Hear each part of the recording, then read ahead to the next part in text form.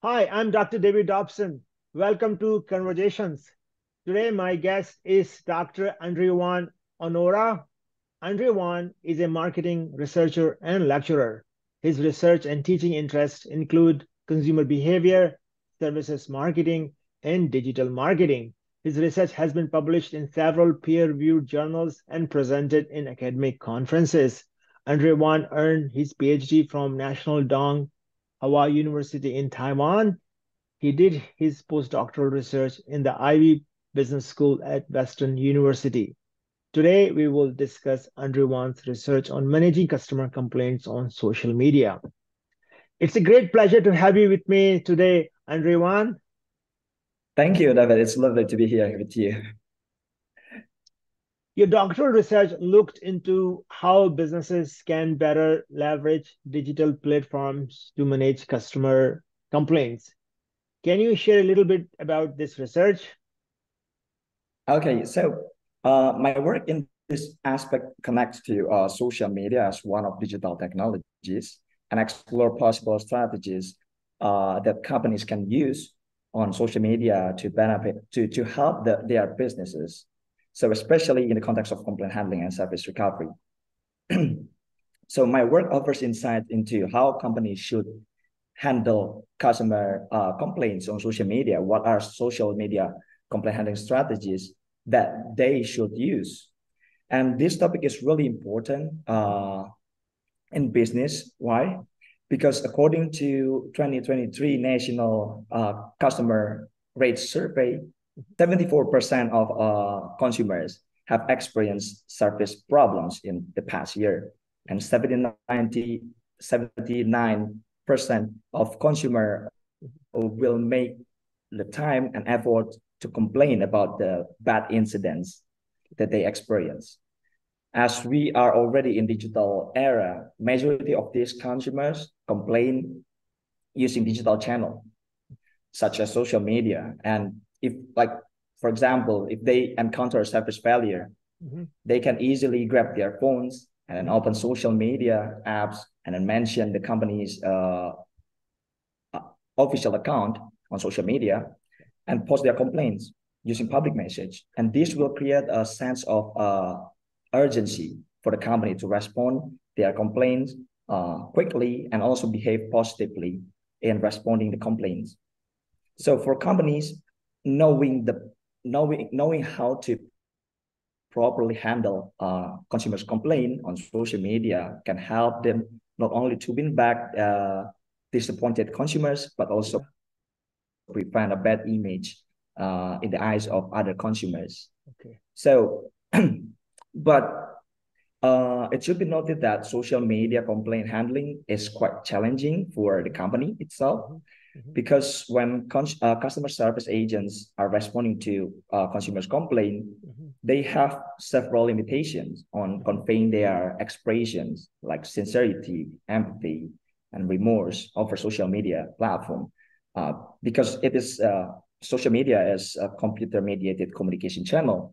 It's not like face-to-face communications, which is rich in non-verbal cues. And the text message itself, like by nature, it's quite neutral, so that how it is perceived by the readers highly depends on how the readers want to perceive it. And what I'm trying to do in my research is to help companies to overcome this challenge, especially to retain and win back disappointed consumers. Why were you interested in this topic? So actually, there's a story behind the selection of this topic. Okay. So when I just started my PhD, I wasn't quite sure about the topic that I would like to bring up to the table and discuss with my supervisor. After my first semester finished, I went back to Indonesia for a short vacation and then came back again to Taiwan. But when I traveled back to Taiwan, my baggage got damaged. Oh, okay. So unfortunately, I noticed the damage after I left the airport. Yeah. So I decided to post something on Twitter by also mentioning like the airline's Twitter account.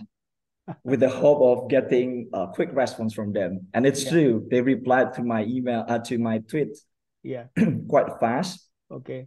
But they kept trying to switch our interactions from public channel to private message. Okay.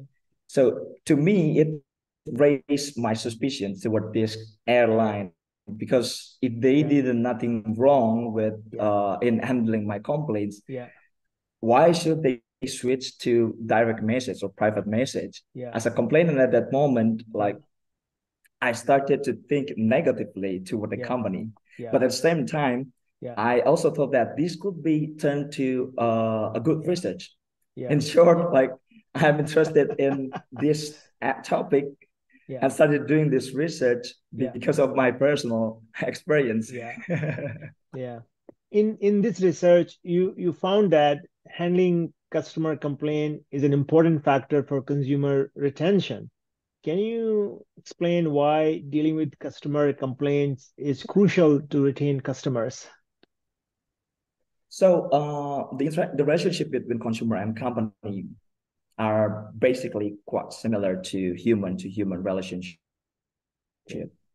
So if we were disappointed by others, we may not want to play or get close to them again, unless we forgive them for their mistake or wrongdoings. If we put this into a business context, then consumers normally will get disappointed when they encounter service failure, and majority of them will submit or file a complaint to the company. And if the company do not handle the complaint properly, there is a high chance that those disappointed consumers will avoid doing business again with the company, or even badmouth the company to other people. This will negatively impact their business. And on the other hand, properly dealing with complaints can help company to gain forgiveness from consumers, as forgiveness plays a crucial role in re-establishing a broken relationship. It is safe to say that its presence can help the company to retain those consumers. That is why dealing with complaints is crucial to retain consumers. From my research, I found two main strategies that can contribute to the effectiveness of complaint handling on social media.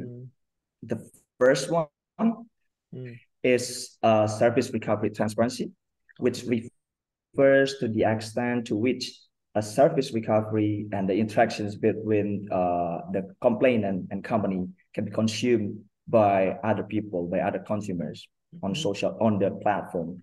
So the nature of social media as an open public platform makes other consumers on this platform can observe the interactions, and the visibility of this process is an important factor that positively influence complainants' experience and evaluation to the process itself. So this is the first one, and the second one is about emoji. So nonverbal cues play an important role in employee, customer service agent, and consumer interactions during the complaint handling process. Because basically, as I mentioned earlier, there is some limitation for the customer service agent to express their emotion. So emoji basically serve as the means of expressing customer service agents' feeling during the interactions. Interesting.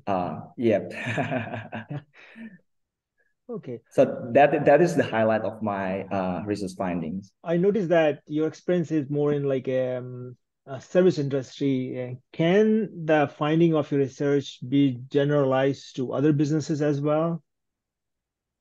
Actually, if we talk about service industry itself, I think that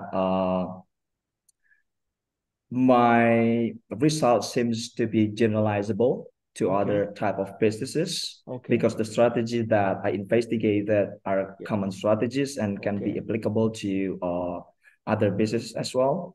However, there might be other factors that are not captured in my research, my previous research, that might influence the the effectiveness of those two strategies. For example, the failure, like core or non-core failure or brand familiarity. Okay. And this kind of factor might have interactions with the complaint handling strategy that I propose and produce different results. So further research still might need to be conducted to test it. Okay. Based on your research, what advice do you have for businesses on managing customer complaints? So based on my research, I can conclude 5 main advice probably for managers, especially customer service managers. Okay. First one is interactions between consumers and the customer service agents. It's really crucial. So companies need to empower their customer service agents, train them to be able to provide credible explanation and recognize complainants, emotional responses by providing care and empathy and sincerity to calm customers who are experiencing unpleasant situations. Okay. Second one is company needs to avoid channel shifting from public to private or direct message to gain consumer forgiveness when dealing with complaints that posted in the public channel. So company needs to stick with using public message unless the complaints are sent using direct message.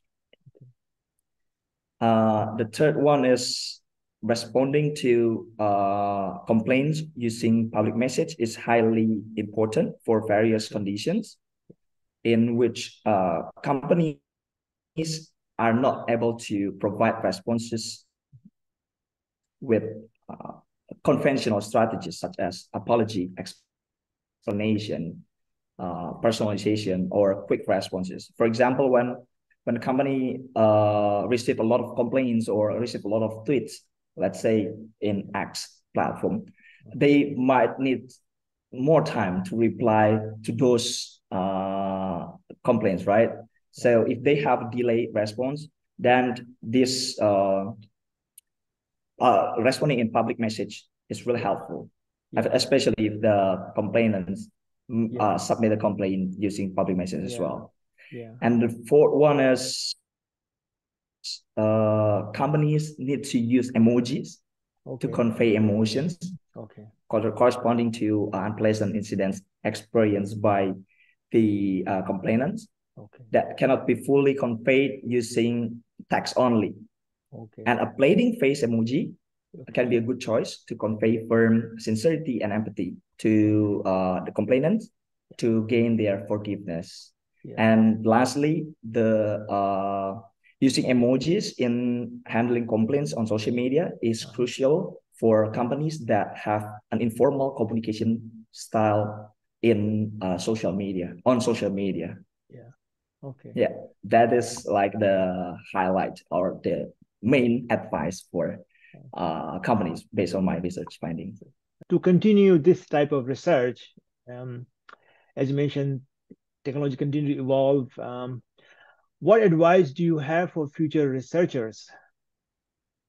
So for those who are interested in doing research in complaint handling and recovery area, they might want to study interactions between, like I said before, interaction between AI or chatbot with the complainants. Such as how to increase consumers' perceived humanness toward chatbot or AI assistant.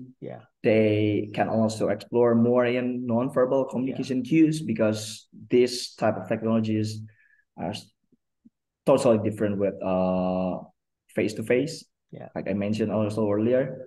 Or if we talk about AI, virtual assistant, or service bot, they can also look at the topic of AI or robot failure, such as investigating consumer tolerance for AI or robot failure.